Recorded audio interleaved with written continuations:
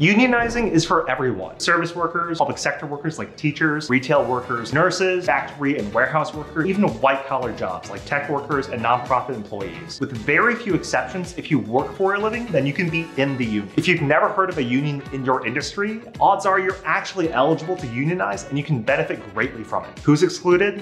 Managers. Anyone in charge of hiring, firing, and discipline at work has interests opposed to organized labor. But if you aren't a manager, and the vast majority of working people aren't, you can unionize.